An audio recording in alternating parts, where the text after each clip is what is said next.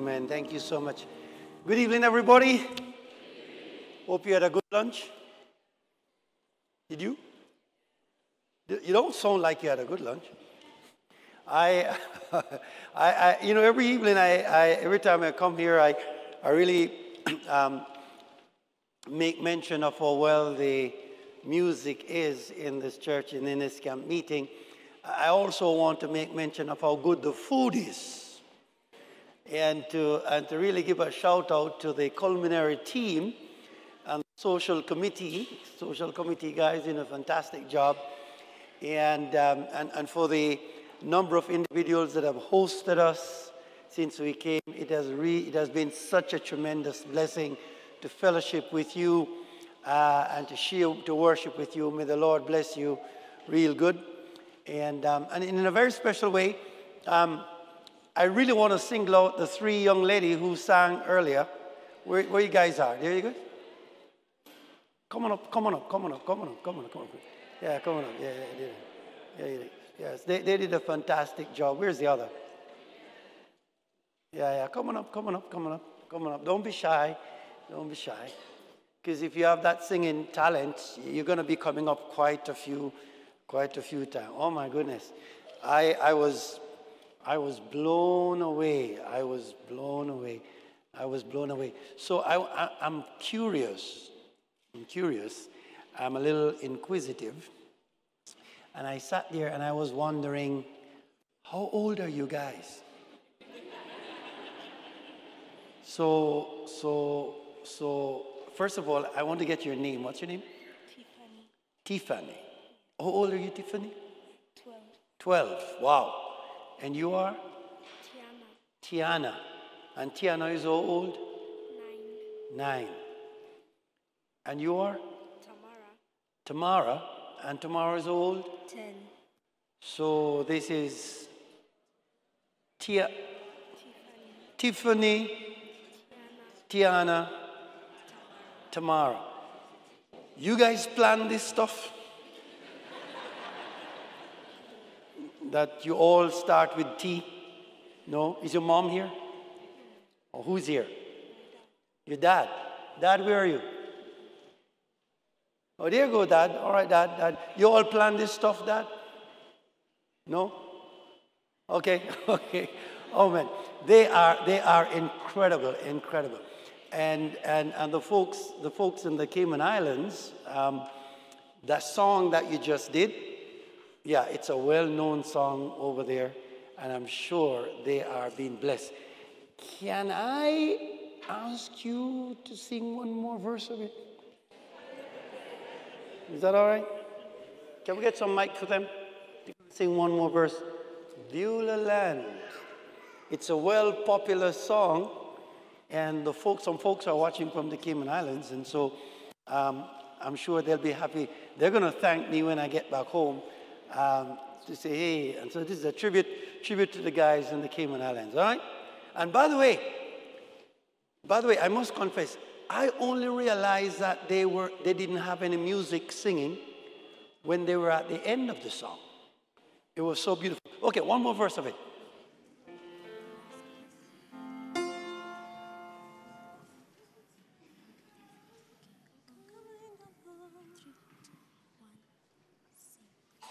I'm kind of homesick for a country to which I've never been before. No sad goodbyes will there be spoken, for time won't matter anymore. Beulah Land, I'm longing for you, and someday only I'll stand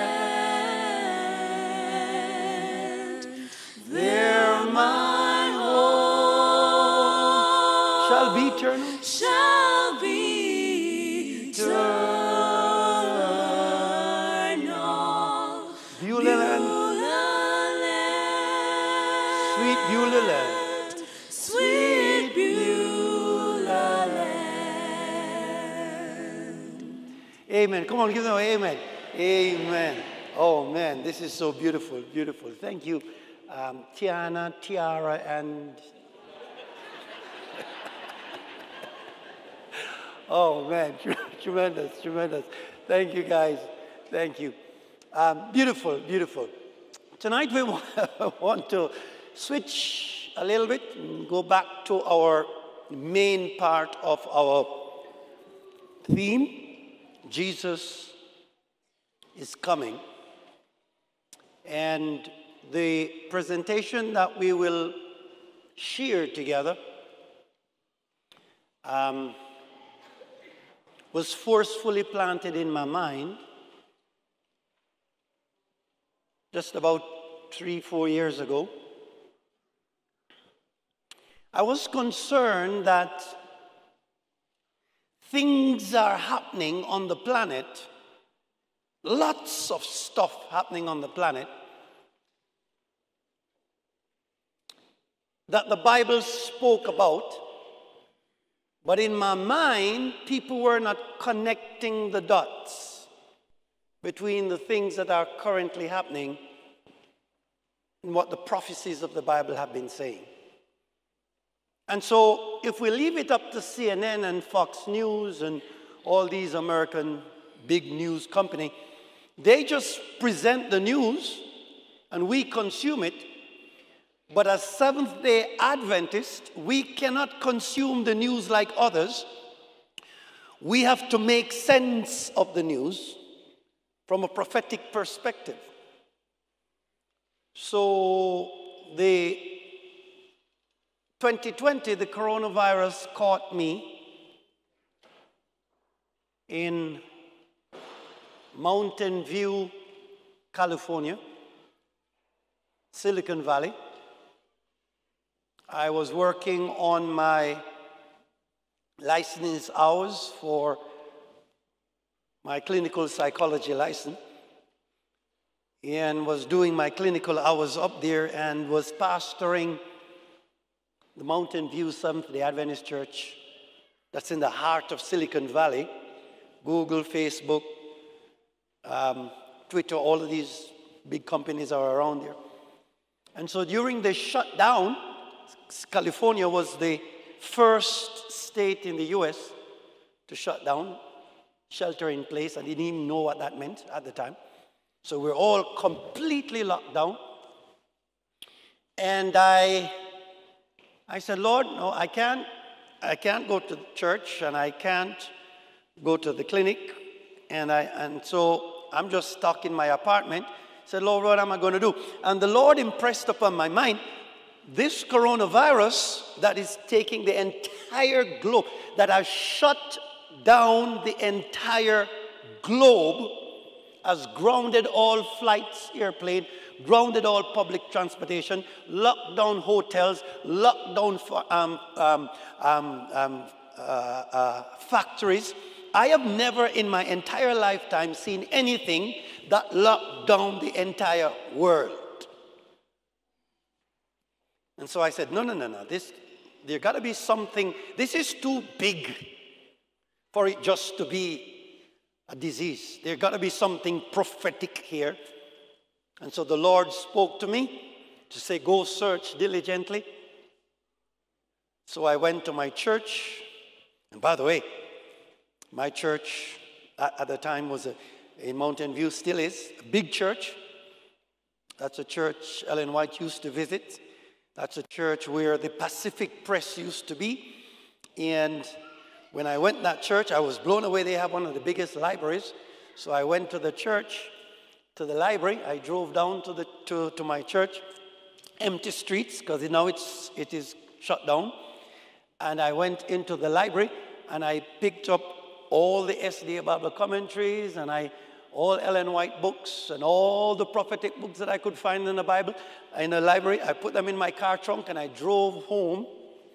And I spread them out on the floor. And for the next couple of months, 15 months or so, it was me and the books together with the Holy Spirit. And the Spirit says,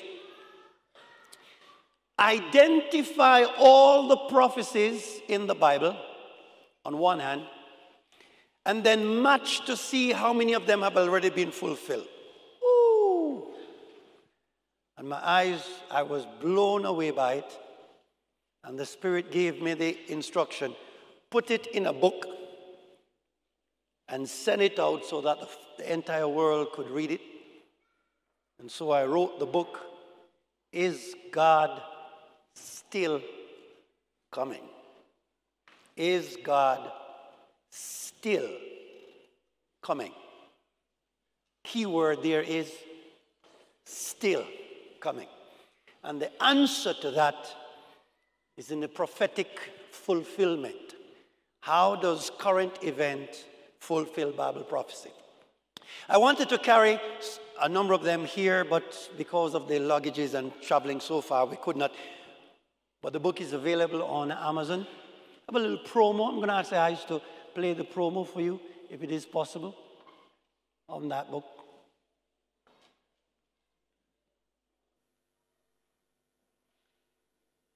They're coming up in a couple of minutes. Just start it if you can find it. There you go.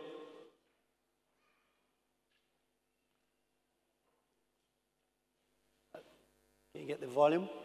No.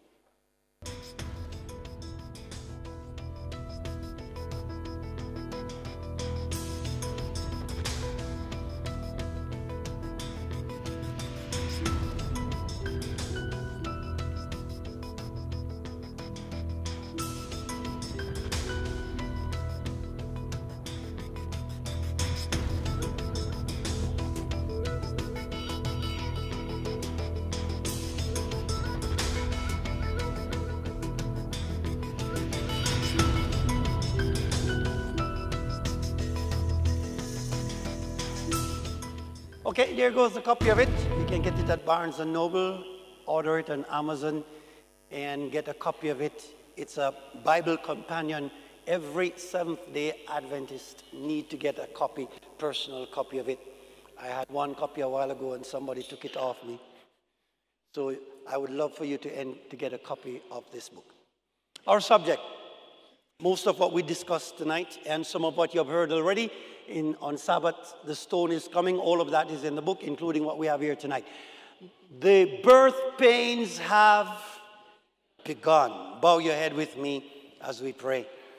Father, please open our minds again and open our understanding again as we chew on your word. In Jesus' name we pray. Amen. So, I stumbled on this text. I don't know if you have ever seen this text.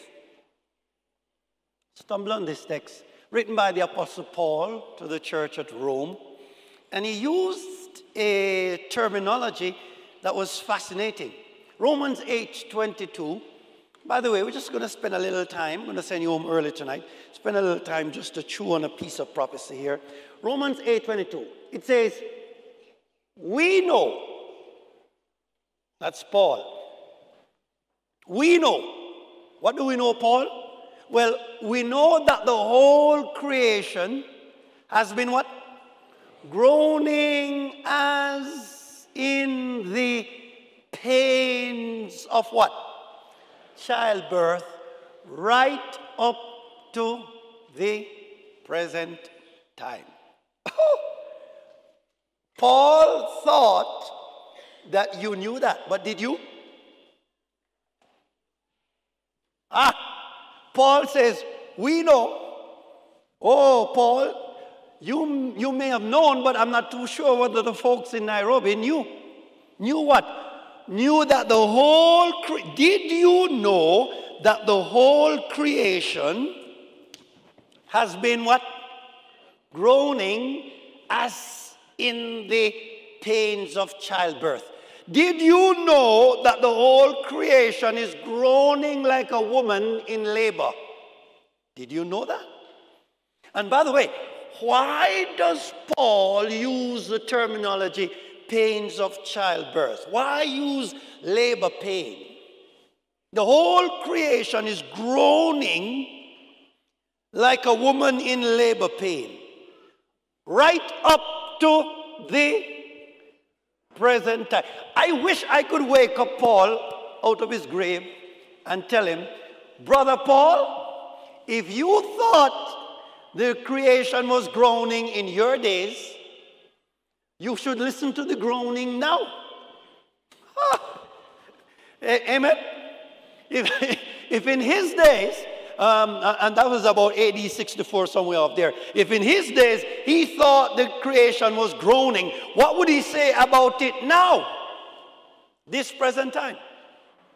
So I was fascinated by that text. Here's another text that fascinates me.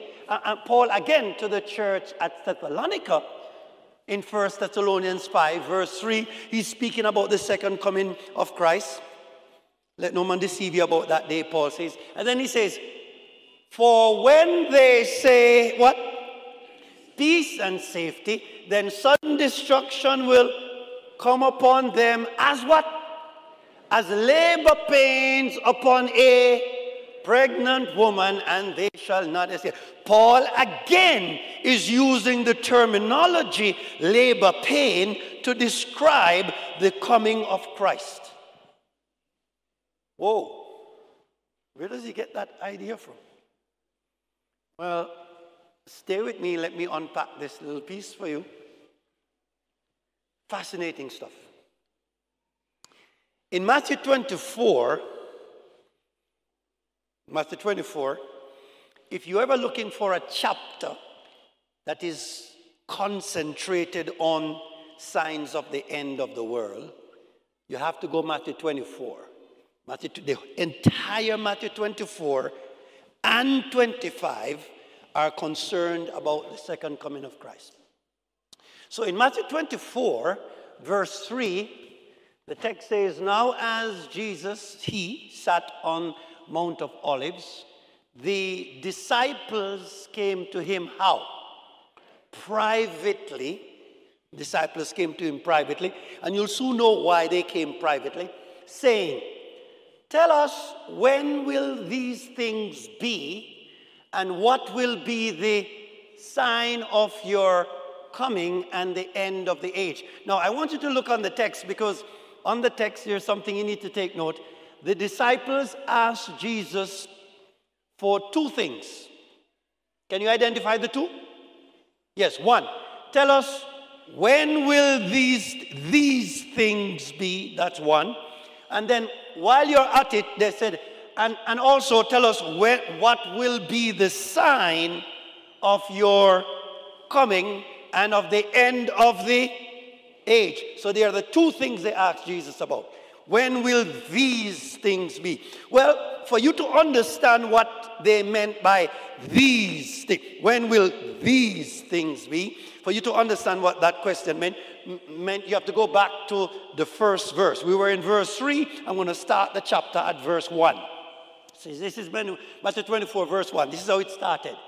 Then Jesus went out and departed from the temple.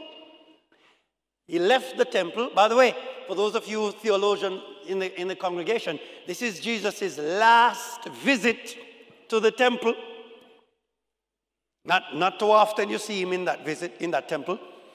The last time we saw him there, he had some whip beating out people. You remember that stuff? Yeah, whipping some people out of the temple. Now, this is the last visit he made to the temple. And in this visit, he really went on bad. You never see Jesus going on bad yet. You need to read chapter 23. He was angry with those folks who were in the temple. He said, you all are a generation of vipers. He really was angry with them. Read it. You can hear it. He really tell them off, big and proper. They were all, he said, you're all bunch of hypocrites. You are like whitewash sepulchres. You look good on the outside, but inside you're filled with dead man's bones. So he really told them off on that last visit. And when he was finished with them, because they were all a bunch of hypocrites, when he was finished with them, he walked out and the 12 disciples walked out behind him. And while they departed the temple, the disciples his disciples came and showed him the building. Disciples came and said, Lord, look at these buildings. Look how marvelous they are. Look how grandeur they are. And Jesus said, do you not see all these things? Assuredly, I say to you, not one stone shall be left upon another that shall not be what? Thrown down. In other words, Jesus says, you see this beautiful temple that the Jews are going around, are behaving as if it is the best thing in town? I am telling you, not a single stone will be left. In other words, what Jesus is saying, I am now telling you, this temple will be completely and utterly destroyed. Whoa! It shocked the disciples. It shocked the disciples. Everybody remained quiet because they were shocked by Jesus. Are you telling us that the temple in Jerusalem is going to be destroyed? And they were all stunned. And so they kept quiet because this is not something you can talk aloud, let the folks hear. This will get you killed. So they kept quiet. And when they went on Mount Olivet, they left the temple and they went up on Mount Olivet. And when they were up there, that's why they came how? Privately, precisely, because they don't want the crowd to hear that. So they came privately and they pick up the story. They said, Lord, when will these things be, the destruction of the temple? And while you're at it, tell us also what will be the sign of your coming and the end of the age or the end of the world. So it is two things they asked Jesus. So anytime you take up Matthew 24 and reading the prophecy, you must understand that whatever you see there has dual application. Are we together? Primarily, it goes for the destruction of the temple, but secondarily and most importantly, it applies to the end of the world. Are we together? Yeah. Having said that, so now, if we go there, let's unpack the first piece. It's not significant or it's not important for us, but just to give us context, let's put, when will these things be? Well, prior to the destruction of Jerusalem in AD 70, some stuff happened. There was a series of severe famines, because Jesus mentioned that, during the reign of Claudius from AD 41 to 54. That's in the book of Acts 11. There are some of the same signs that Jesus mentioned. There was also a series of major earthquakes between AD 31 and AD 70. Yeah, these hit the cities like Crete, cities like Rome, cities like Phrygia and Campania. The dates are all there. All these things that Jesus says would happen, they happened before the destruction of Jerusalem. There were also reported severe hurricanes and storms in AD 65, according to the SDA Bible Commentary. Very much there, page 497. And so when you put it together, you realize that these signs foreshadowed the destruction of Jerusalem. So too, the very same set of signs foreshadow the end of the world and the second coming of Christ. Is the church still with me? That's why they're important. So now we're going to go take a deep dive into it. So take, for example, this new term everybody using. What's the term? Climate change. Everybody using climate change. Well, I checked Bible and I didn't see any climate change. I didn't see that terminology in Bible. But if climate change is affecting the entire globe, it is big enough to be in Bible. Yes? Does that make sense? Yes. So I began to wonder, could it be that what the scientists are just now seeing that they call climate change, that is exactly what Christ has been predicting over 2,000 years ago? Is it possible? Well, let's dig a little deeper. Here is the prophecy in Matthew 24. that we were talking about. I'm in Matthew 24, verses 6 and 7. Let's read together. 1, 2. Let's read like kindergarten children. 1, 2, 3. And you will hear of wars and rumors of wars, yes. See that you are not troubled, okay? For all these things must come to pass, but the end is not yet. I'm in verse 7. For nation will rise against nation and kingdom against kingdom. Take your time now.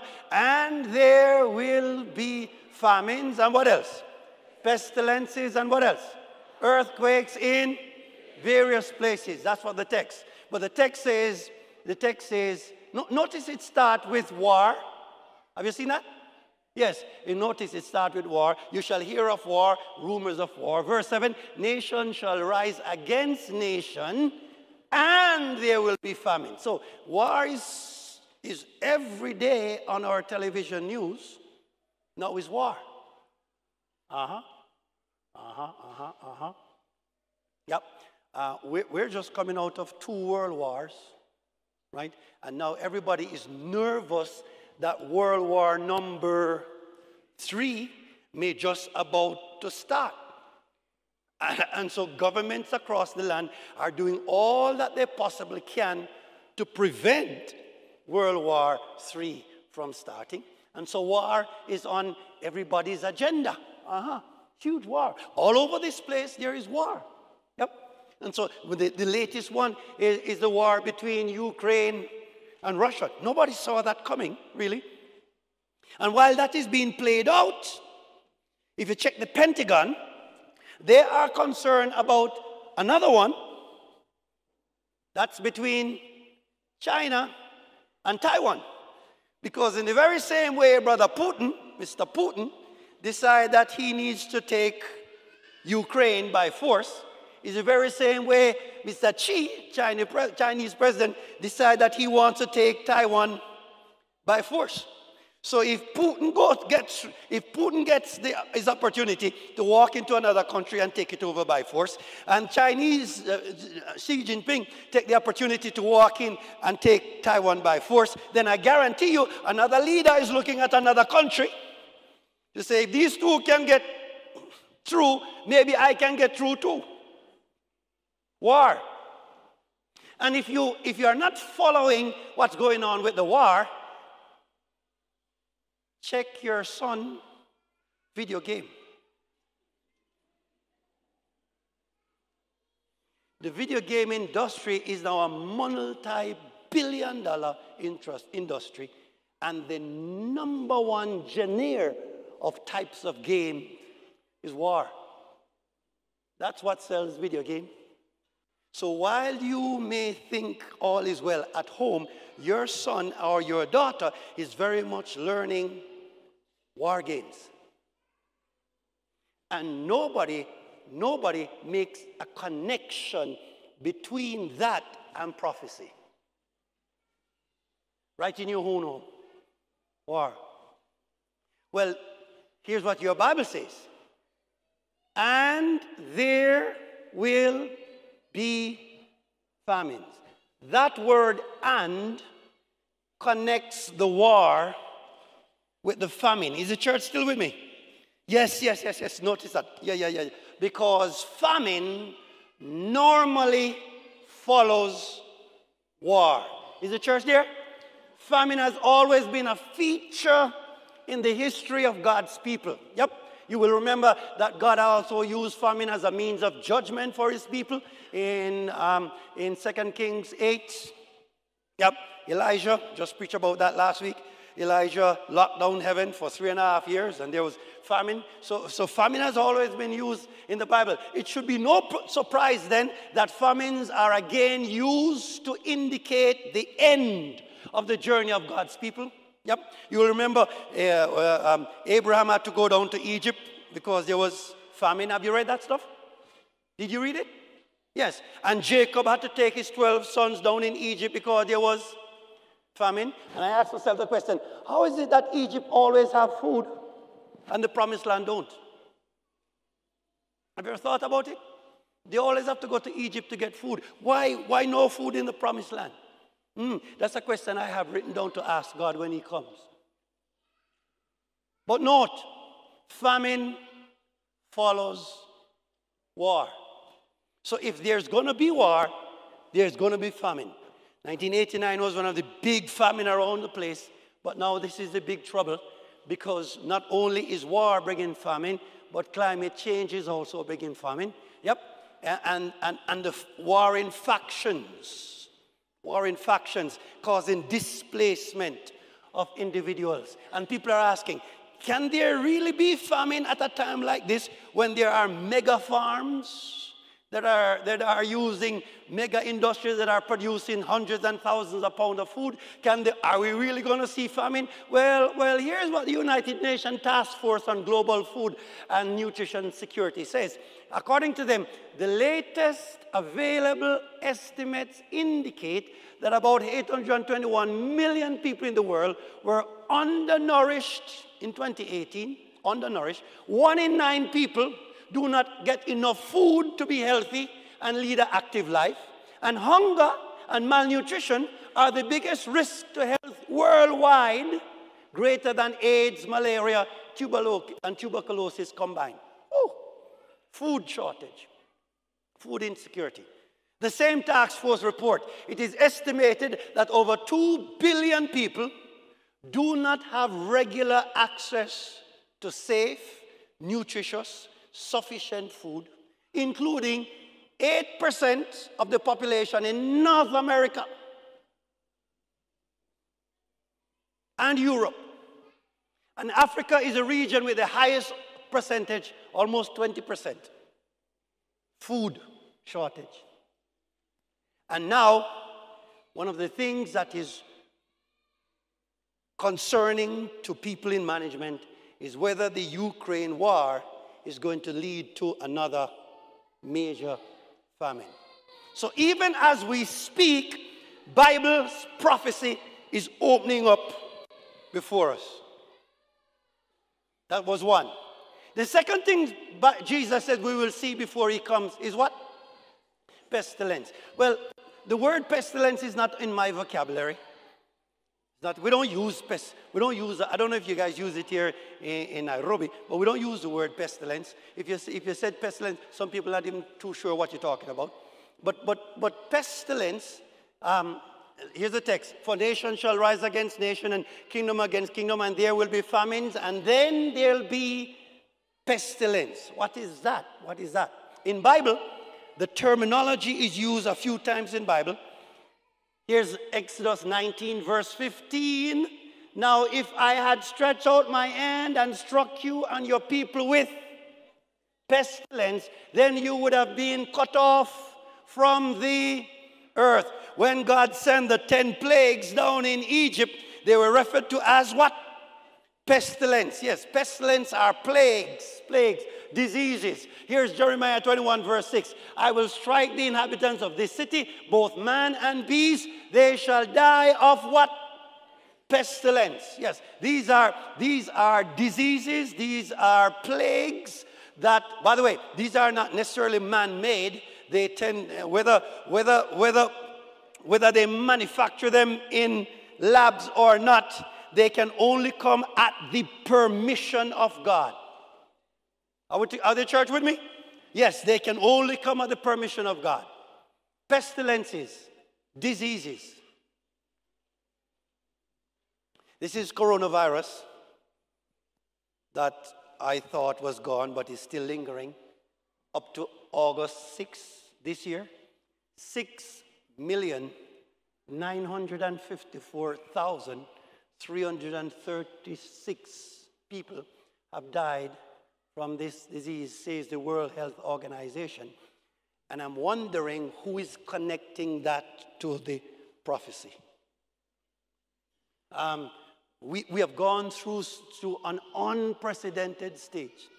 And it's not just coronavirus. Before it, there was SARS.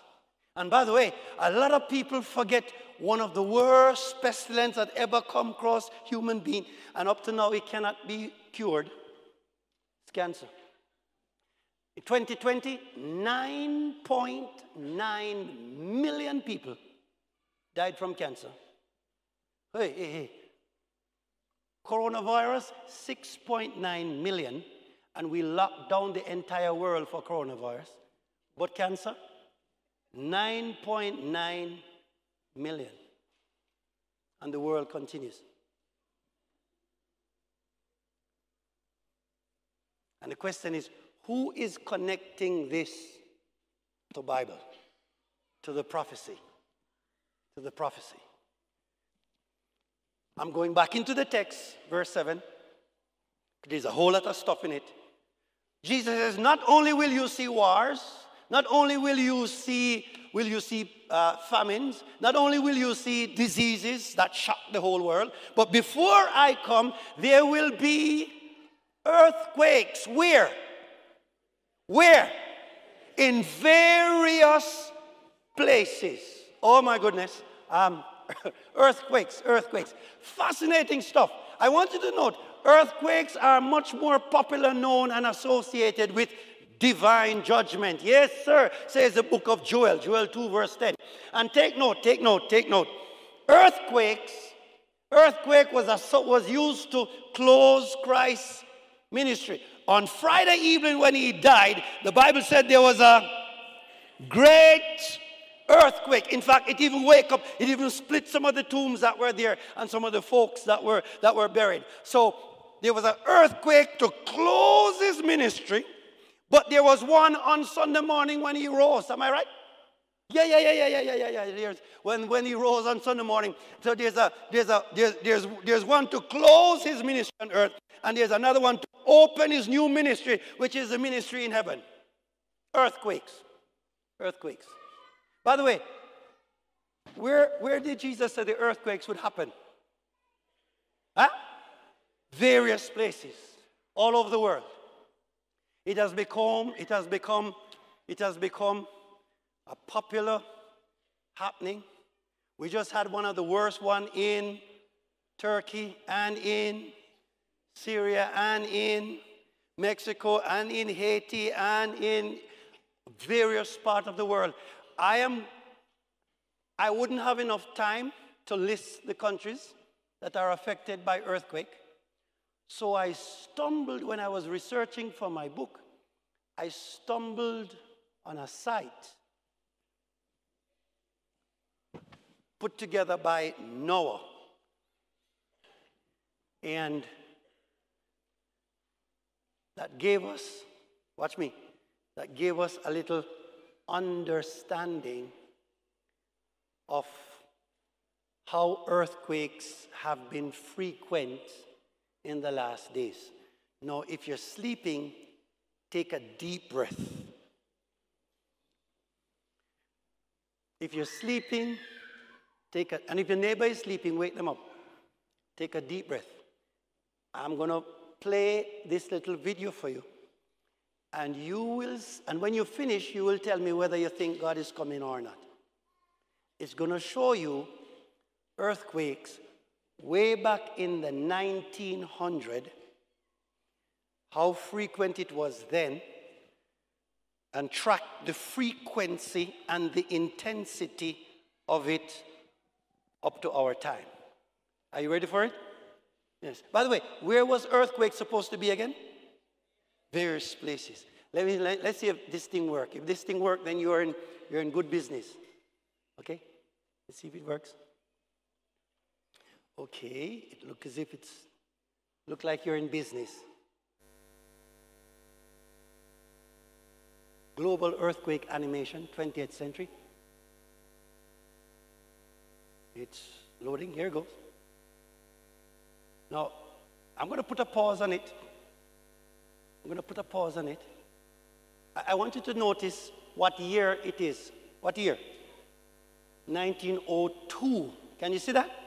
Yes. So those red spots are the earthquakes that happened on the entire planet in 1902. Is the church with me?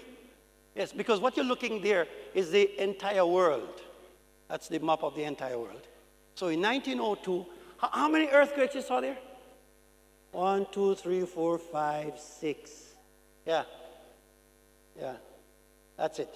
Now, As time passes on, the year number will change, and you will see the frequency of earthquakes in some colored dots. Are you with me?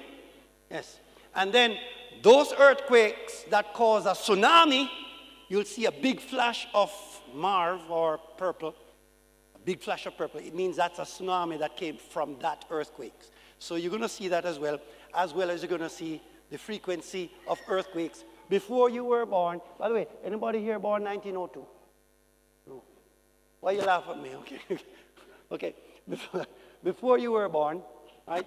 You're going to watch this thing. And then you'll tell me whether the Bible is fulfilling. Are you ready for this? Okay, so let's go. Let's roll the tape. Let's roll the tape. So, 1905, 07. Don't know why it's gone dim. Hang on, let's see. Let's see if we can get it back. For you. Let's watch again. 1901, 1902, 4, 05. Oh, it's gone dim. Anyway, you can see it still. 10, 11, 12, 1913, 1914, 17, 19.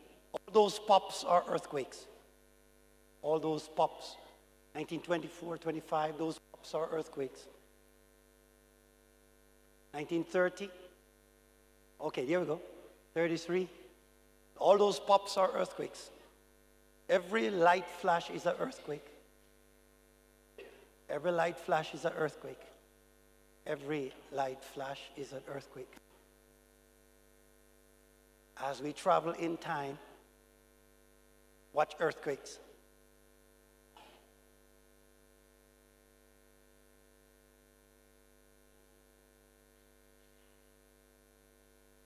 Watch earthquakes.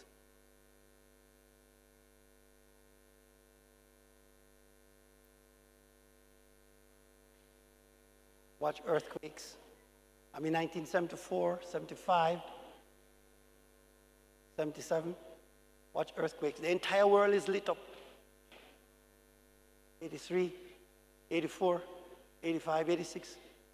Watch earthquakes. 89, 90. And we're still rolling.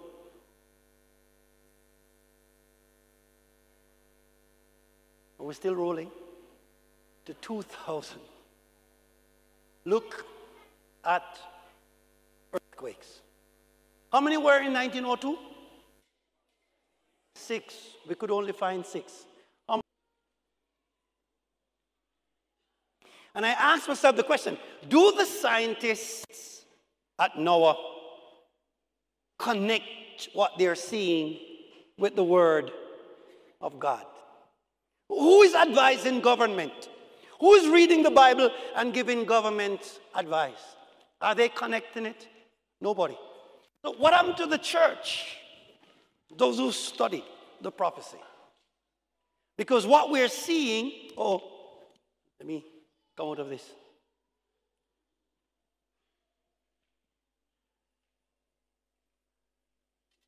Yeah, what we're seeing is prophecy fulfilling. So when you saw Turkey got devastated and Syria got devastated, and you are in Nairobi and say, oh my, I'm sorry for those people. I want you to connect it to say, yes, Lord, you are on your way. The church has to understand what is happening and warn the town and tell the people. These things are not just happening by accident. These are prophecies fulfilling in our very eyes. They're not happening by accident. These are prophecies fulfilling in our very eyes. The last one I'll share with you tonight is this one. It's not in Matthew 24. It's in a little book called Luke. I haven't heard anybody mentioning this, but this is a big one. Here's it. I'm in Luke 21, 25. And there will be, help me read, there's about three verses put together, and here's what Jesus said. Jesus said, there will be signs in the sun and in the moon and in the stars. We'll talk about that one of the evenings coming. And on the earth, I think about Friday evening or somewhere there. And on the earth, distress of nation. Is that true so far? On the earth? Oh yes, oh yes. Then he says, with what? Perplexity. Then come these words. The sea and the waves roaring. Hang on. What? What does that mean? When you read Bible and Jesus is prophesying his second coming, these are signs before his second coming, and you see the sea and the waves roaring. What does that have to do with the second coming? You can't pass that stuff. You need to stop and ask, what does that have to do? What does it mean by the sea and the wave roaring? Well, verse 26 says, men's heart failing them from fear and the expectations of those things which are coming on the earth, for the powers of the heavens will be shaken. Here's it put together now in verse 27. Then they will see the Son of Man coming in a cloud with power and great glory. Now when these things begin to happen, these sea and waves roaring and all and distress and nation, when you see these things happening, Jesus says you must do what? Look up and lift up your head. Why? Redemption draweth nigh. So the question I asked you, in Nairobi, what's the connection between Jesus' coming and the sea and waves roaring? What's the connection? That's in the little package there. Well, because you don't have any sea in Nairobi, you overlook it. Yeah? Where I live, I can't overlook it. I live in the Cayman Islands. Cayman Islands is 3 little islands in the Caribbean Sea. Yeah? If I walk this way for a couple of minutes, I'm in the sea. And if I walk this way for a few minutes, I'm in the sea. If I turn this direction for a few minutes, I'm in the sea. The island is 7 miles wide and about 21 or 22 miles long. So anywhere I go, the sea. When I wake up in the morning, I can smell the sea. If the sea is rough, I can hear the waves from my house. Is the church with me? Yes. So I can't overlook this. When you're in a big continent, there ain't no sea around you, so you overlook this, but I can't overlook this. It says, one of the things I must look for just before Jesus comes is something happening to the sea and the waves. Without doubt, the prophetic eye of Christ saw way down the road the catastrophic force of nature manifested in the sea. In fact, what Christ was identifying here is what we now call hurricanes, tsunamis, cyclones, and sea level rising. For us who live in the Cayman Islands, hurricanes are a regular part of our life. How many of you ever been through a hurricane? One hand and the one hand came from the Cayman Islands. Poor you. You have no clue what a hurricane is. The Lord bless you. Trust me, you don't want to experience it. You don't. How many of you ever been through a tsunami? You don't want to experience it. In Mombasa, you may have it. Yeah. Floods. Oh, you have floods. But they're not bad floods, are they? What Jesus saw in the last days will be floods. Will be... If you watch your television just the other day, half of the world is burning while the other half is in flood. Is the church with me? Flood at an unprecedented level. Hey, tsunamis. This is 2011 in Japan. Tsunamis caused by earthquake in the sea that carry the whole ocean. When that comes, it takes everything in its path. We have seen just 2 of them in recent times. One in Southeast Asia. This is one in Southeast Asia that killed 300,000 in 2004. And the one in Japan in 2011. This is what Jesus saw. Tornadoes. Tornadoes. If you live anywhere in the southern part of the United States, tornadoes is your biggest enemy. Every year, people are destroyed by tornadoes. Hurricanes, yeah, that's where we are worried. We have what we now call a hurricane season. Next month, the month of September, is our most feared month because that's the prime of hurricane season. And when hurricane comes, it takes out everything. Destructive force you'll never imagine. Hey, wildfires. I was living in California. Half of it was burning in wildfires. And by the way, you don't have to live in California. Just a couple of weeks ago, the entire Europe seemed to be on fire. Did you watch that stuff? Australia on fire. Greece on fire. In fact, I was watching DW story, and they said somebody came on news and said the whole Europe on fire. France on fire, Italy had fire, Greece had fire, Algeria had fire, Turkey had fire, even England had fire. Why? Last month July was the hottest month since men started keeping record. So something is happening, and my trouble is that the pulpit is silent on this matter. Why? Hey, the prophecies are opening like popcorn. You guys know popcorn? Yeah, they're opening like popcorn all over. And nobody is connecting to that to say, we are at the end. So what's happening? Let me help you. Let me make sense of what happened and then send you home. That's what happened. Go back to the text. The text says, Matthew 24:7, for nation shall rise against nation, kingdom against kingdom. There will be famines. I'm in verse 7, y'all. I'm in verse 7. Matthew 24, I'm in verse 7. Look at the text. Maybe you didn't see this before, but I'm going to connect the two dots for you, the dots for you now.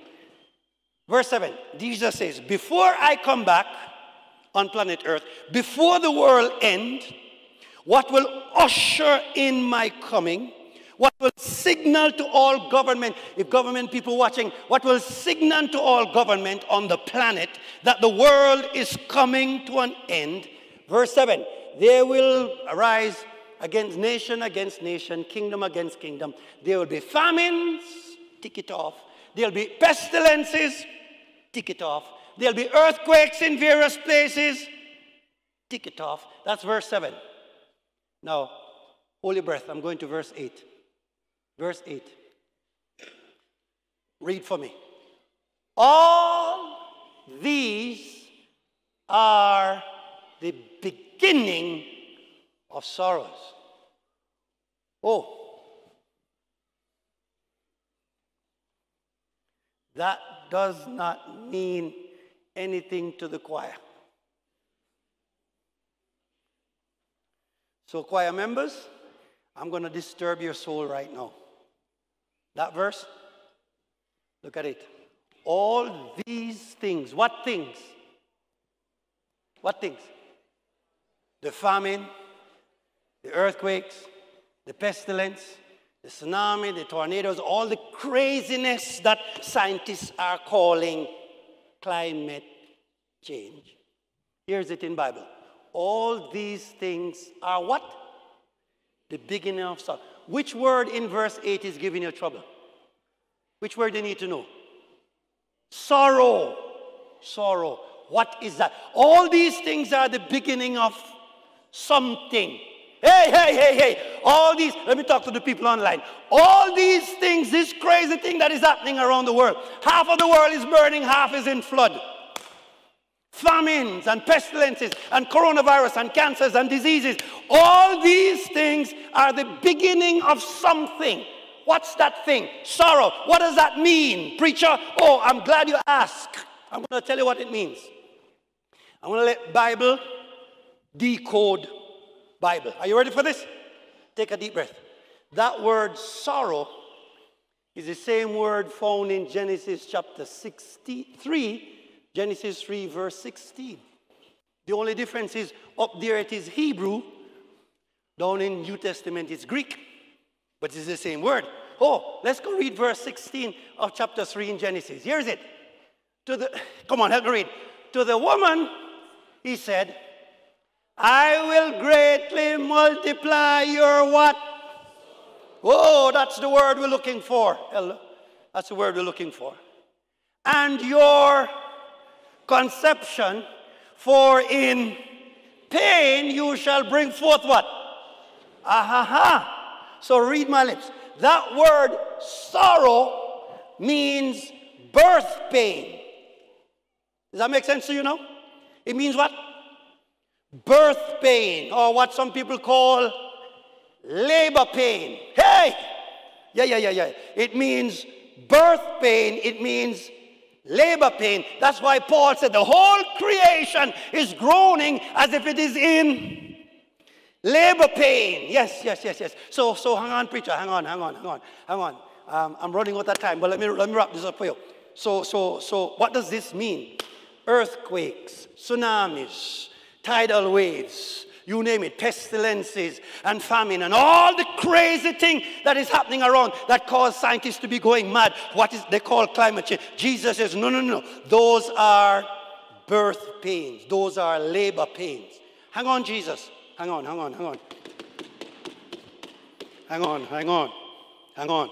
If those are labor pain, we have a question.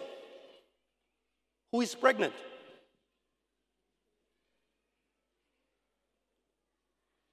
Who is giving birth?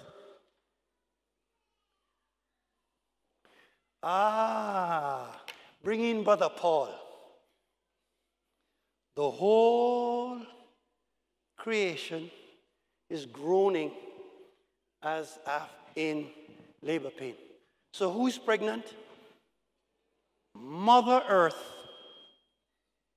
is giving birth. Hang on. When a cow gives birth, what does it give birth to? Another cow. Am I right? Am I not right? And when a dog gives birth to another dog. Am I correct? Yeah. When a human being gives birth, what do it give birth to? Another human being. So when Earth gives birth, what does it give birth to? Give yourself a round of applause. Mother Earth is currently pregnant. And by the way, it's late stage pregnancy. It's about to give birth. Is the church with me? The labor pain has begun. So hold on your breath now. Hold on. Did I tell you the other day that I learned something about pregnancy? You remember me telling you that? Yeah. So with my wife's permission, I'm going to share what I learned about pregnancy. By the way, all of you married men are supposed to know this too. If you don't know it, I'm telling your wife, don't give them any dinner tonight. They're supposed to know it. 2 things I know about pregnancy. 1, about labor pain. One. And ladies, you can tell me if I'm wrong. Is that all right? Yeah. If I'm wrong, just put up your hand and say, no, preacher, you're wrong. I give you permission to do that. So I learned 2 things about labor pain. One is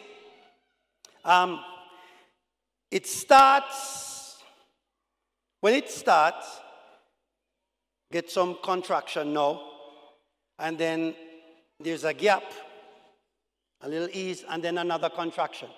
Am I correct? Yes, yes. Am I correct so far? Am I doing well so far? Yes, yes, yes, yes. So there's some space between the contractions. Are we together? Yes, that's when it just starts. But the closer you get to the point of delivery, what happened? The contraction becomes more frequent. Am I doing well so far? Am I correct so far? Yeah, man, and tell me yet, man, don't let me look like I don't know what I'm saying. The closer you get to the point of delivery, the contraction becomes more frequent. Is that true? Good. Good, good, good. So therefore, let's apply that to Mother Earth, who is now having contraction. It means if these things that we see are contraction, then the closer we get to the coming of Christ, we're going to see more earthquakes, more famine, more tornadoes, more disaster, on a more frequent basis. Is the church with me? And there's nothing scientists on earth can do to stop it, because Mother Earth is giving birth. So if you think you see disaster as yet, hold your breath. If that is not true, the Bible is wrong. Oh, that's one thing I learned about labor pain. The other thing I learned about labor pain, I was there when my wife giving birth, so I know. The other thing I know about labor pain is that when it starts, you feel it. Not too bad. Not too bad. But the closer you get to the point of delivery, is the more intense the pain. True or false? True or false? Let the people around the world hear you. True or false? True. So hang on. If that is true, then the closer we get to the coming of Christ, earthquakes will no longer be 5.4, 6.3. No. They'll be 8 point something, 9 point something. They'll break the Richter scale. Is the church with me? That's why earthquake will be coming larger. Hurricane will be coming stronger. Tornadoes will be coming more and more. The destruction will be more frequent and more devastating, because earth is giving. I wish I could tell the scientists that. But nobody listen to our old preacher. Because we believe in Bible, we don't have any sense. So, the United Nations wouldn't even ask for a spiritual advisor. Because I would volunteer. Because everything is here. So people around the world watching, we will have many more disasters, worse than we possibly could entertain. That's why everybody is frightened about the intensities of the fires that they have seen blazing, the intensity of the earthquake in Turkey, the intensity of this. There will be more. And by the way, you folks sitting down in Nairobi, don't think you will be spared. Don't think you'll be spared, because the word of God is being fulfilled. Planet Earth giving birth to a new earth. Brand new earth. Before our very eyes. You and I live at the time when planet Earth is giving birth to a new earth. Oh, the Bible did prophesy it. Here's Jeremiah. For behold, I create what? New heavens and a new earth. And the former things shall not be remembered or come to mind. If you miss it in Jeremiah, in Isaiah, you'll find it down in Revelation 21, verse 1. Here's the text says, then I saw what? New heaven and a new earth, for the first heaven and the first earth was passed away, and there was no more sea. the Bible prophesies there will be a new earth, and the signs of the time telling me we are in the process of changing over. How many of you have put yourself in a position to be part of the new earth?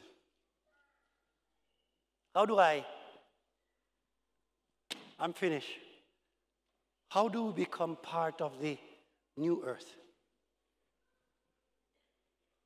How do I ensure that I be part of the new earth?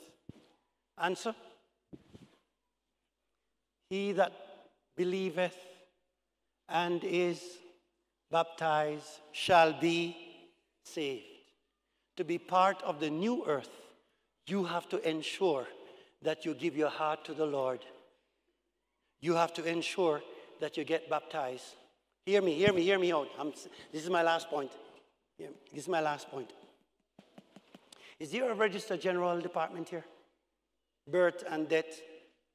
Am I correct? Yes. When you give birth to a child, you register the child there. Am I correct?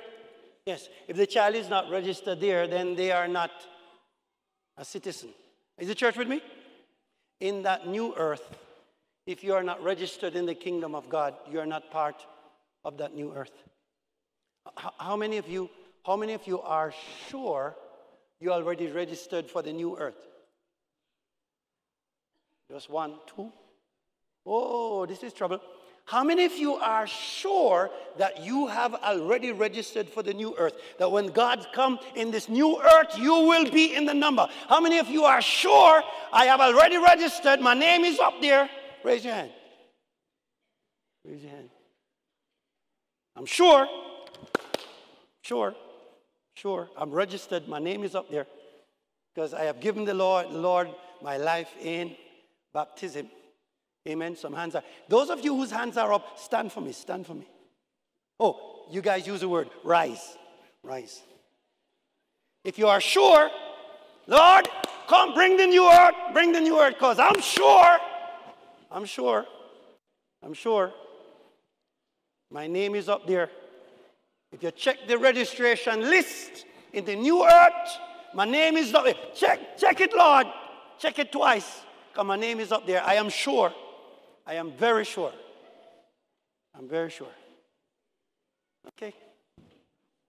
So, this is a strange call. This is a strange call. All of you who are standing, you are sure. All of you who are standing, this call is for you. Can I ask you to join me up here? Come on. All of you standing, come. Come. All of you standing, come. Join me up here. The rest of you seated, remain seated.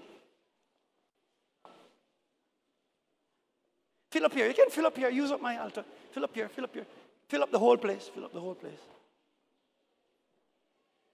We're marching to Zion.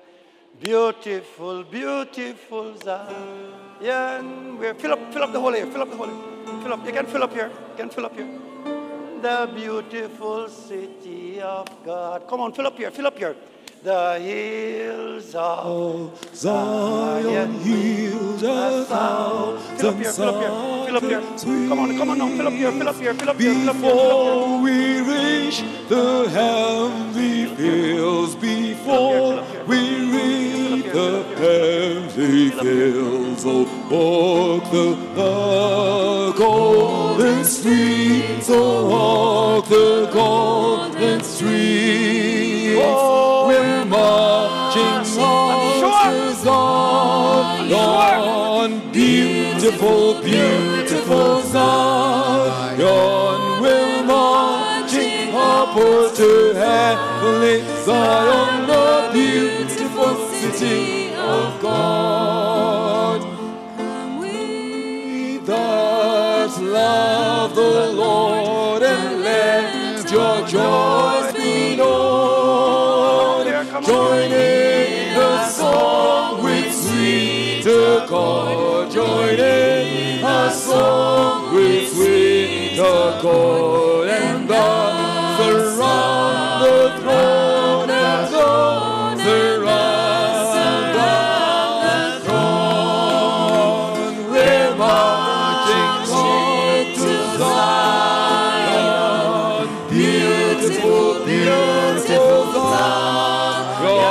We're marching upward to heavenly Zion, the beautiful city of God. Thank you so much. Thank you so much.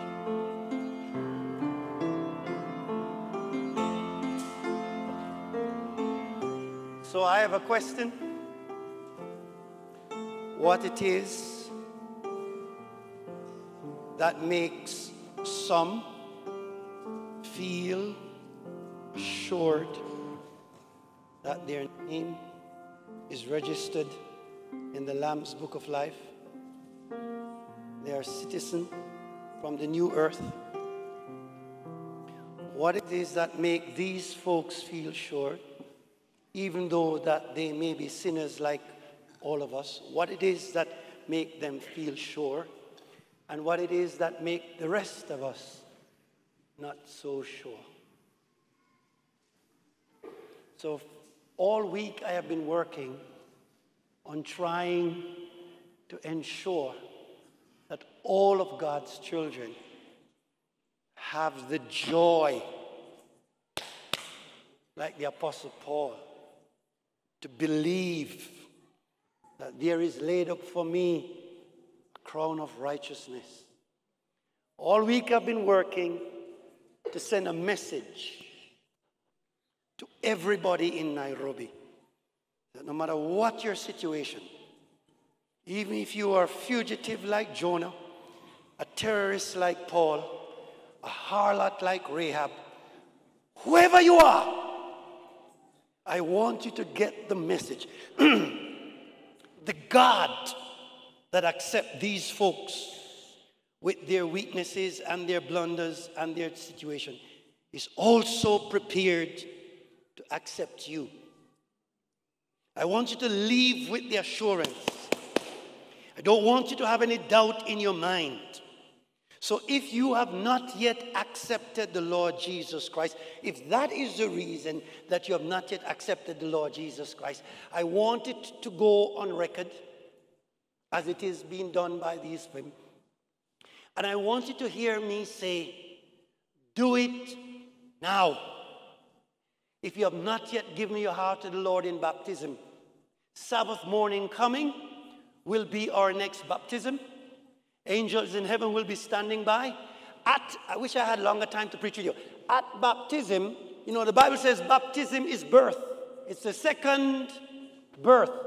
So just as how you register your child when it is born down here, when you are baptized, God registers you up there because you are born in his kingdom. You become a candidate for the new earth. Is the church with me? The minute you get baptized, you become a candidate for the new earth, for your name is registered up there. And God has that list, and when he comes, he will call the roll up yonder, and if your name is on the list, to God be the glory. The only way to get it on the list, give your heart to the Lord in baptism. Sabbath morning coming will be our next baptism. A number of people have already signed up. They had a class at 2 o'clock this evening, and we're preparing folk because that's the purpose of the church.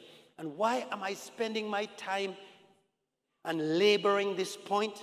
Answer: because planet Earth is about to give birth. You don't have time left. You don't have time left. The labor pains already started. The labor pains already started.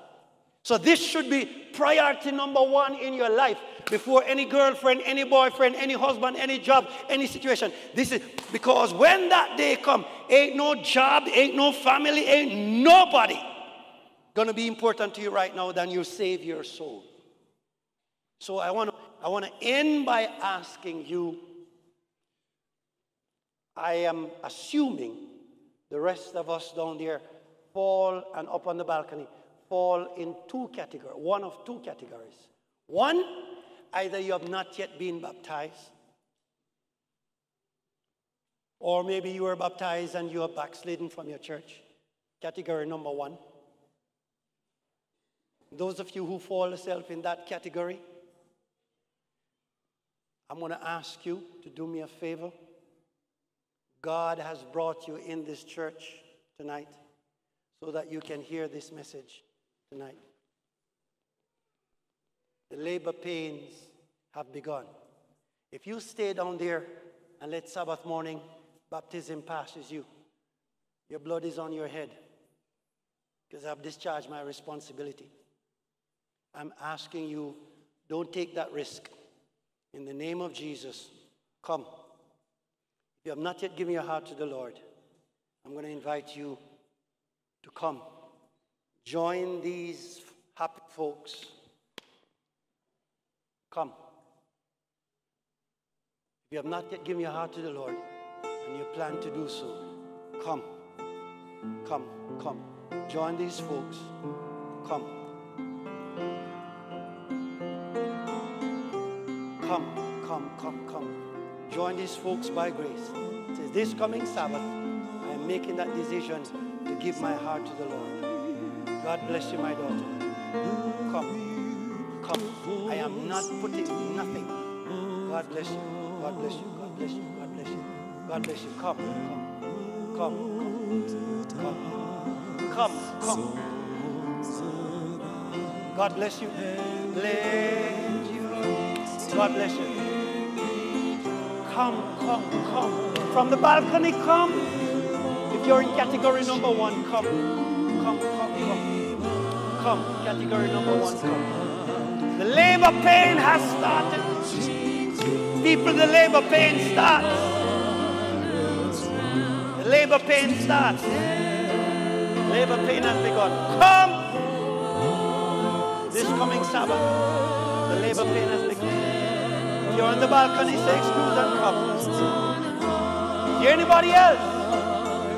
Where man? God, I see you coming. I see you coming. Praise the Lord, I see you coming.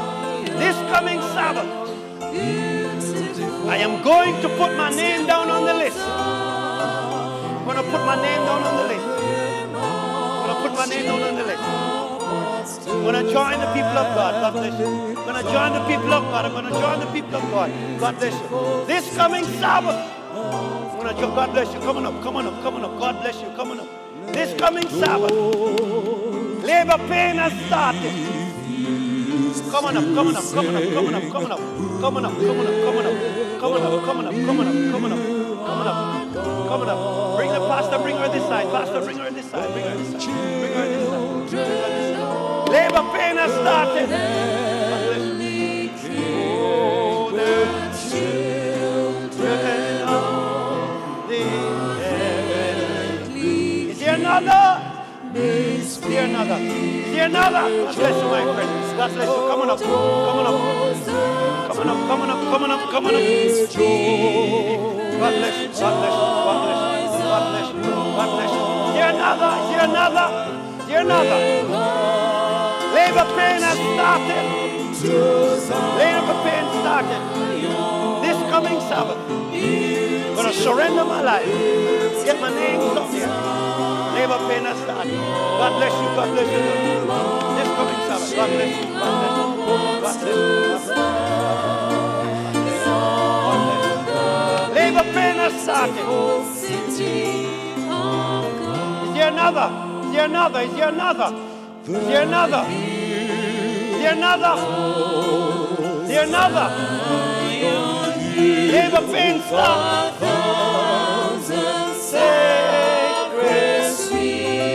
One more. I don't know. Is there one more? Is there one more? Is there one more? Is there one more? Labor pain has started. Before we reach the heavenly fields, oh, walk the golden street. Could there be another? Come on, people of God, we are marching. Yeah, we're marching to Zion, beautiful, beautiful Zion.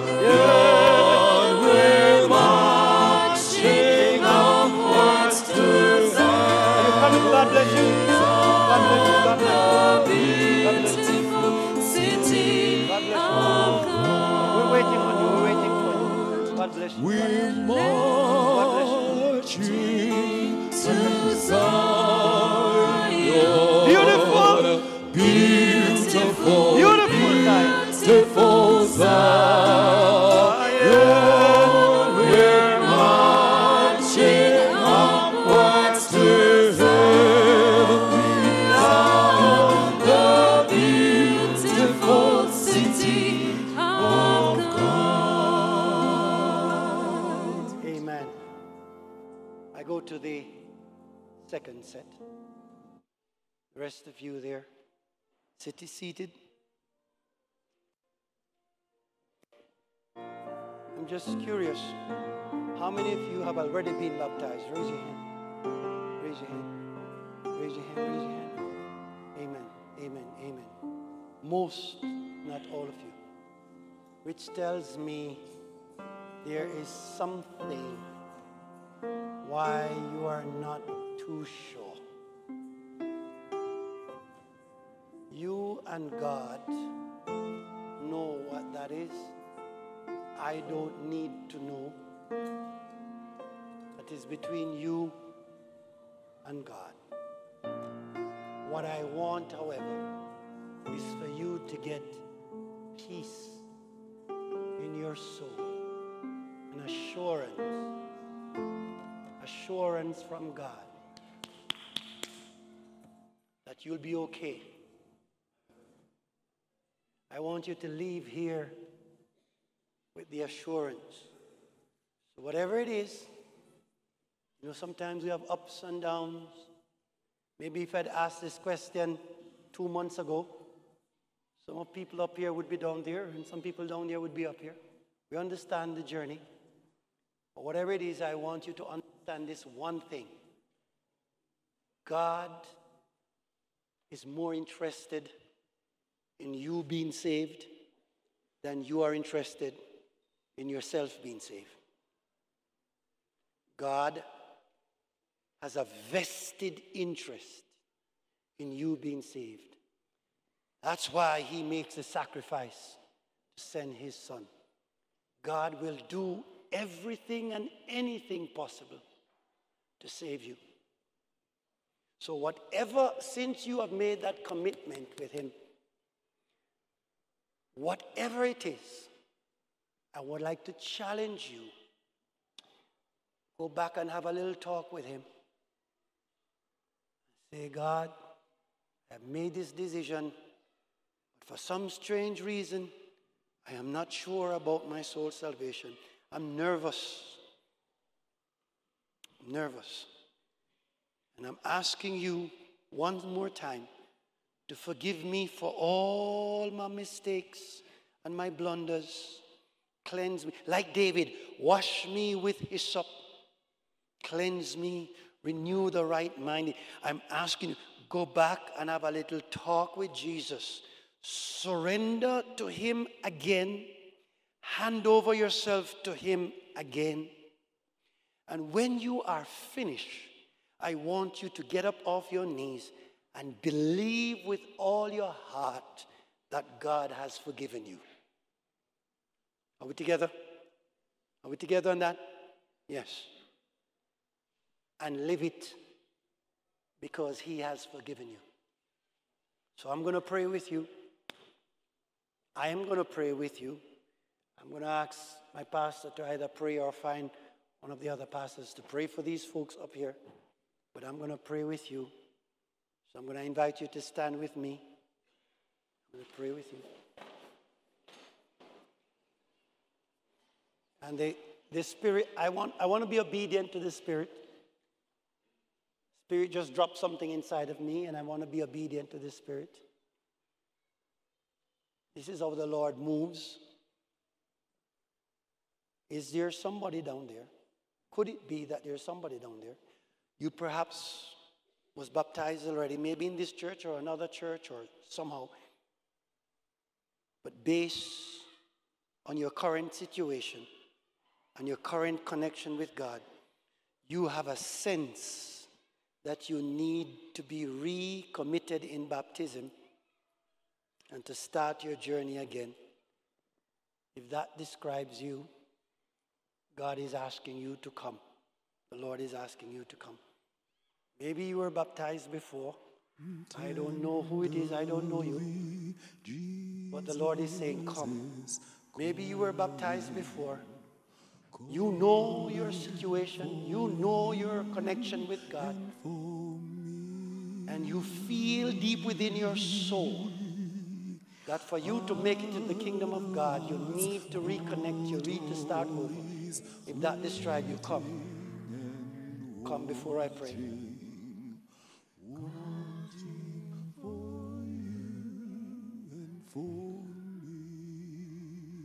In the silence of the moment, come. This is where God speaks to your soul. Come. Says, God, I need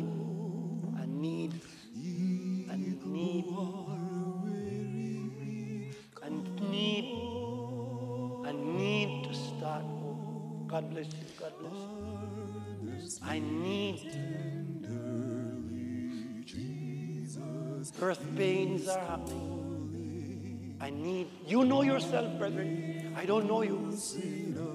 But what you know between you and God, maybe you were baptized before, and like Peter, the devil is after you. Jesus say, I pray for you. Come. Come. Step out of your seat. If that describes your situation, come. Step out of your seat and come. Come. Is there another?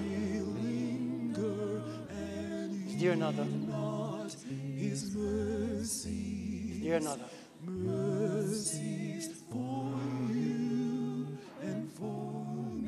Come home. God has his arms wide open. Come home. Make that step. This coming Sabbath morning, the church has organized this baptism for Camp Meeting 23 to ensure that all of Nairobi's members are going home. If there are issues, if there are stuff, if there are circumstances that pose a challenge, come. Don't look over your shoulder. Come. Says, God, I need to make this recommitment. I need to start this over. I'm not going to stop trying. God bless you. I'm not going to stop trying. Come. Come. God bless you. God bless you. Come on. Come on. Come on. Pastor, receive them. Come on up. Receive them, Pastor, on that side. Receive them, Pastor, on that side. Come on up. Come on up. Come on up. Come on up, come on up, come on up, come on up, come on up, come on up, come on up, come on up, come on up, come on up, come on up, come on. Here's another one with you. Come on.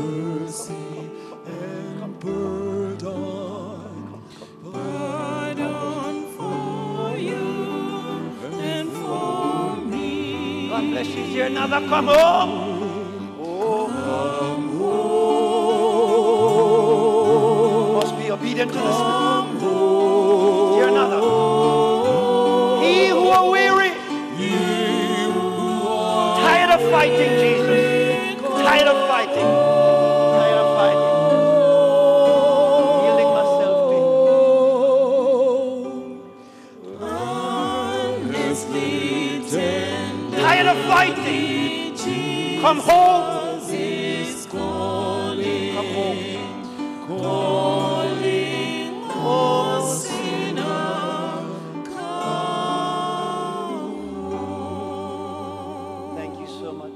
Are bowed, your eyes are closed. Lord,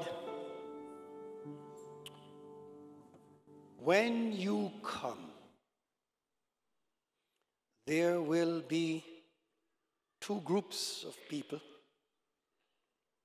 the sheep and the goats. some on the right, some on the left, the saved and the lost. We will fall in one of these two groups.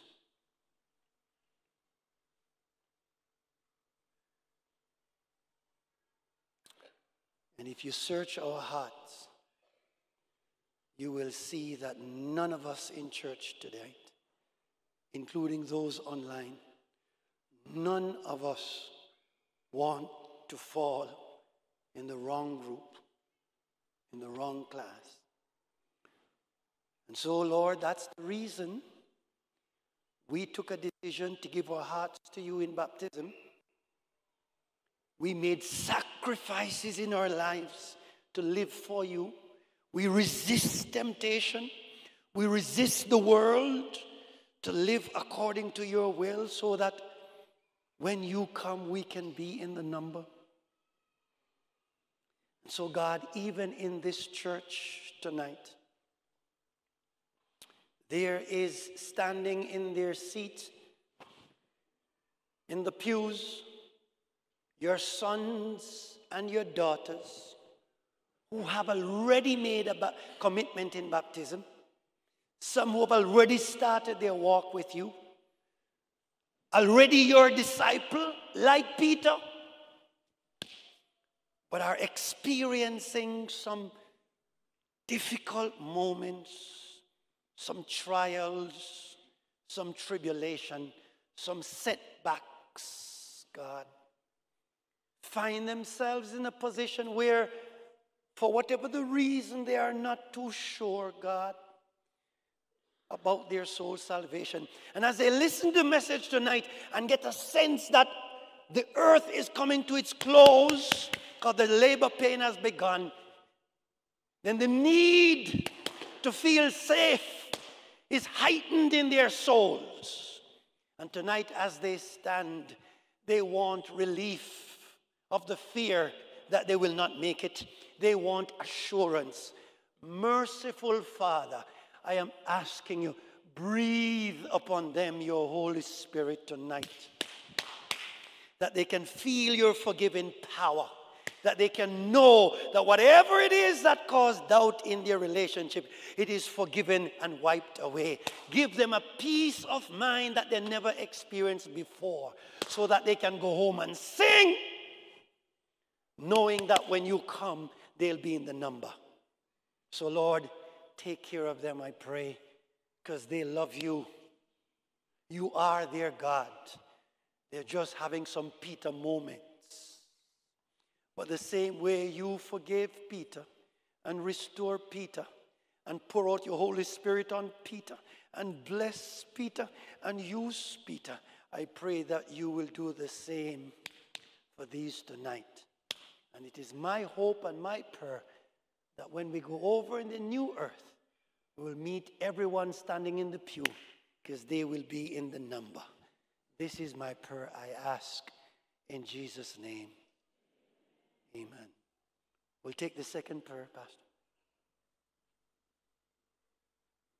All those who have come forward and are marching to Zion, and those who will join them come Sabbath morning to expand the kingdom of God. Just before we pray, I'm just having a feeling there are some people standing here who are not baptized, and they feel they are not ready for baptism. Amen. Could be one or two, but I feel somebody is here this evening is not baptized,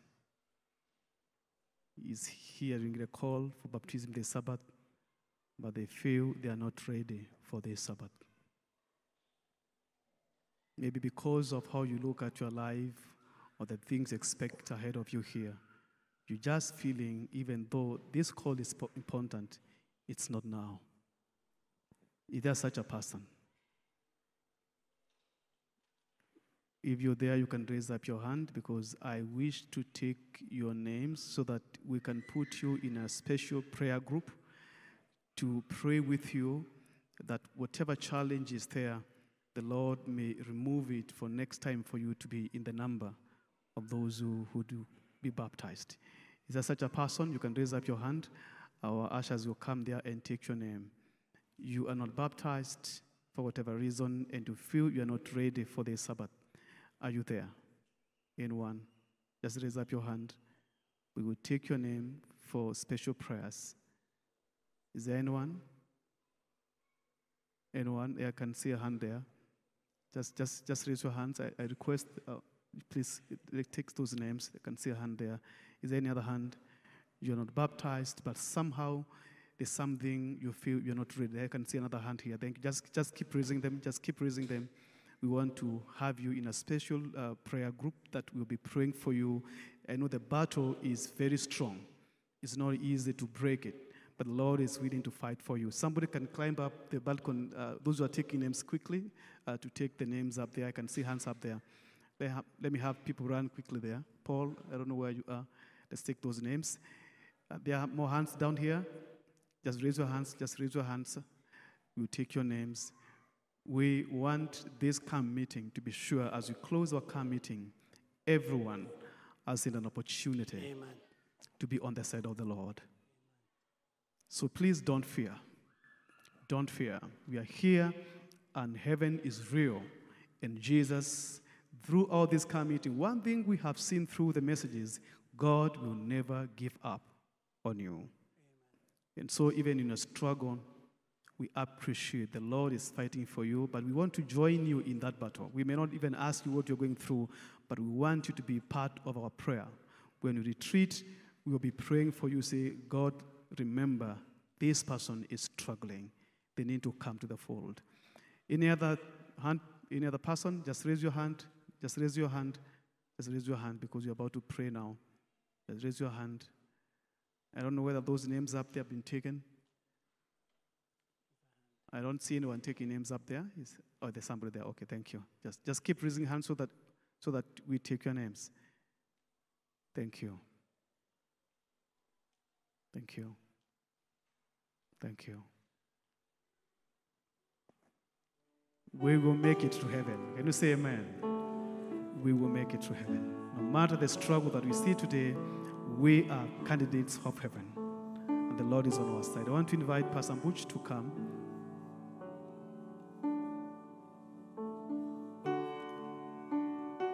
The team here, I know even as they stand here, they are not perfect. They have not come here because they are perfect. They have come here because they know they are in a personal relationship with Jesus. The struggle they face every day, falling and waking up, they are depending on the grace of God. And I want to ask Pastor to pray for this team so that none of these people here will miss out in the kingdom. May the heavens seal this decision that we have demonstrated here and give us a renewal, the power of the Holy Spirit to walk through this journey. And I'll pray for those who are still struggling. They are not yet baptized. They wish to be baptized, but something is stopping them, the Lord, to be with them. We pray. Let us pray. Our God and our Father, the Creator and the Redeemer of mankind, we come to you as children come to their Father.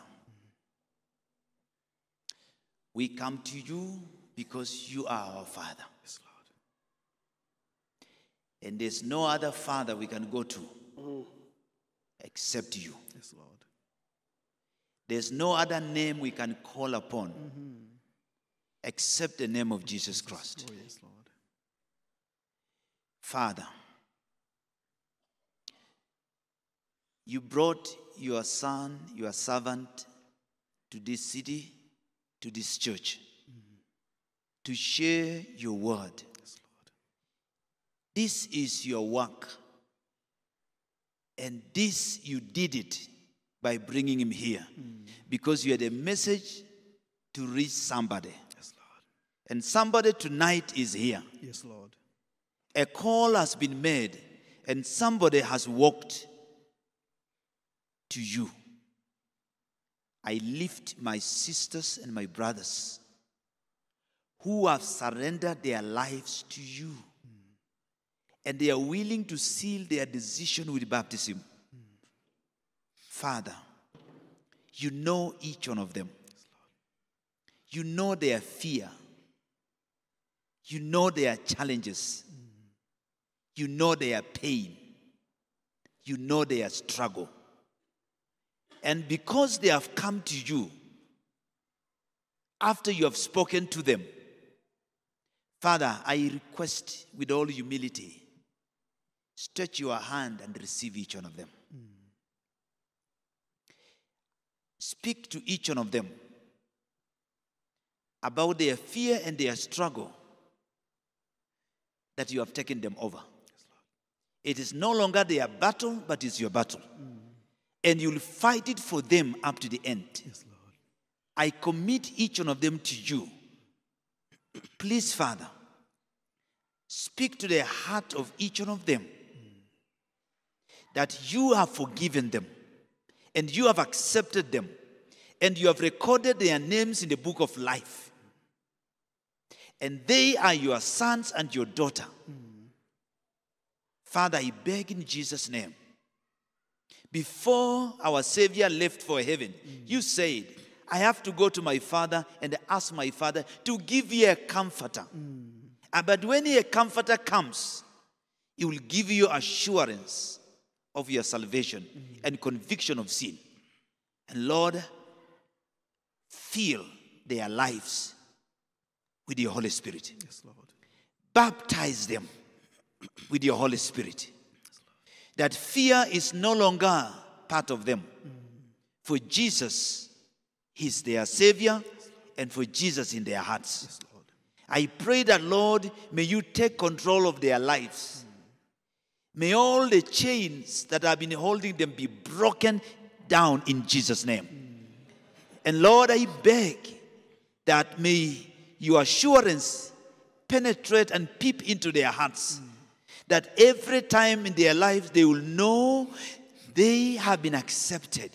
They know heaven is their home.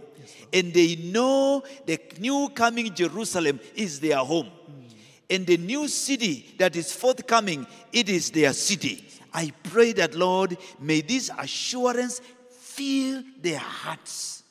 And may this confidence drive them. And even as they are walking towards the baptistry, as they bury their life, Father, accept each one of them and cleanse each one of them. Tonight, Father God, as they have come, there are others who are still wondering, do I go now or next time? Tomorrow may not be yours. Tonight is your night. As Nicodemus risked his life and walked out of the city and moving to the forest, seeking for where Jesus is. Father God, I pray for those who have not given their lives, tonight, Lord, is their night. That they may come to you, even when they have not stepped up front here. Father God, you know they have already stepped here in their hearts. Baptize them. Fill them with your Holy Spirit. And Lord, all of us who have stood here, please, Father God, baptize us anew. That when we leave here, we leave with a new experience. Please, Father God, thank you for hearing our prayer. Thank you for accepting our prayer. Thank you for forgiving our sins. And thank you for retaining our names in the book of life. Thank you for your spirit. And thank you for the assurance of your word. And thank you for tonight's message. Because we ask all these things, believing and trusting in Jesus' name. Amen. Lord, we are glad to have you as our God. God who has demonstrated in the history of the world that he hears his children. God whose name is Emmanuel, God together with us.